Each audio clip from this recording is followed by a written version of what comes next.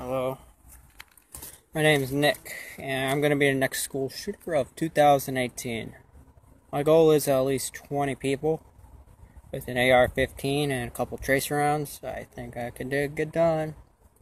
Location is Stone Douglas in Parkland, Florida. It's going to be a big event. And when you see me on the news, you'll all know who I am. You're all going to die. This is one of the disturbing tapes released by prosecutors in the Parkland school shooting of Nikolas Cruz planning his mass shooting. And today marks the tragic anniversary, 6 years since this horrific act was committed by 19-year-old Nikolas Cruz. And today we're going into a deep dark dive to his thoughts and his actions after and before the shooting. Before and after. Sometimes dating years before. And the warning signs this kid showed was a little crazy. So let's get into it. Nikolas Jacob Cruz was born on September 24th, 1998 in Margate, Florida, to his birth mother, Brenda Woodward, and an unknown father. He would immediately be adopted by Linda and Roger Cruz. Roger died in 2004 of a heart attack right in front of Nikolas when he was 5 or 6, and his mother, 3 months before the shooting, died of the flu and of pneumonia. This dove Nikolas into a very depressive time in his life. A year before the attack on Stoneman Douglas, he bought an AR-15 just 3 days after he was expelled from the school. And after he ended up losing his mother and father, his father, like I said, when he was 5, and his mother when he was 19. Sadly, she died on November 1st of 2017, just 3 months before the horrific crime. Nikolas had a history of being violent. He had a history of stalking people. He had a history of threats made on the internet. Inappropriate posts. One he posted on a vlogger's channel, and what he did was he wrote with his own name, "I'm going to be a professional school shooter."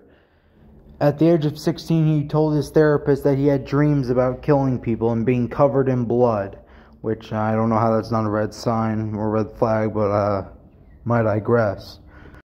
The police were also called to Nikolas Cruz's home dozens of times because of him. Just him, he did something wrong to his mother. He was beating on his mother, got mad at a video game, was destroying the house, things like that. It was average for him. And some warning signs that I will make in the next video that will bring to light. Well, Nikolas Cruz eventually snapped one day and told the family he was living with after both of his parents were dead. I'm not going to name them because they don't deserve any harassment. But he told them, "I don't just go to school on Valentine's Day." Later that day at around 2 p.m., he called an Uber to bring him to Marjory Stoneman Douglas High School. He had with him a guitar case, which he had his AR-15 inside of it, and he got the Uber, arrived at 2:19. The shooting started at 2:21 and ended at around 2:28, lasting about 7 minutes. Though it is believed that most of the victims died, or basically all the victims died within the first few minutes. Most of the time was just him shooting randomly.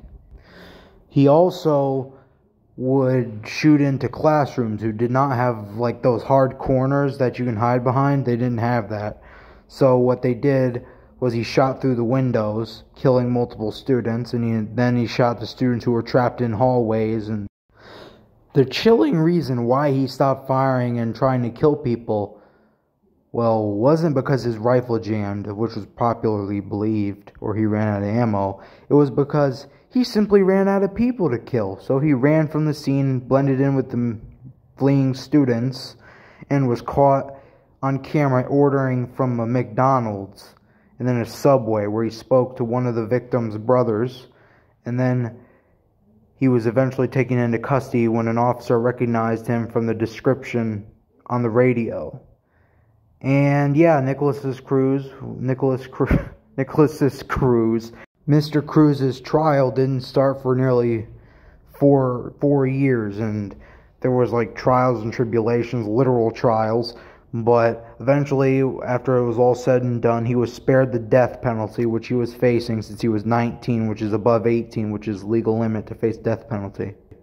The jury voted 9-3 in favor of giving Cruz the death penalty, but in Florida, the jury has to be unanimous, this was changed when Ron DeSantis saw the verdict, and he was disgusted, so he changed it. Anyway, Nikolas Cruz was sentenced.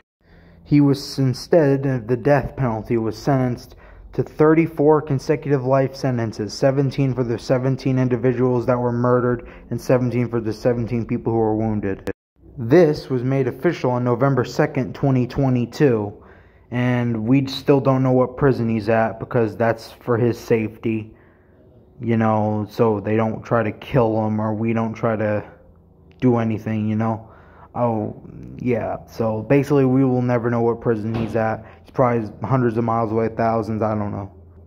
Here are the victims' faces. Their names are Alyssa Alhadeff, Scott Bagel, Martin Dock, Nicholas Dworet, Jamie Gutenberg, Aaron Feist, Luke Hoyer, Chris Hickson, Carl Loughran, Jaquin Oliver, Elena Petty, Meadow Pollock, Helena Ramsey, Alex Shackner, Cara Schentrup, sorry if I butchered any of these last names, and Peter Wang. May all of these individuals rest in peace.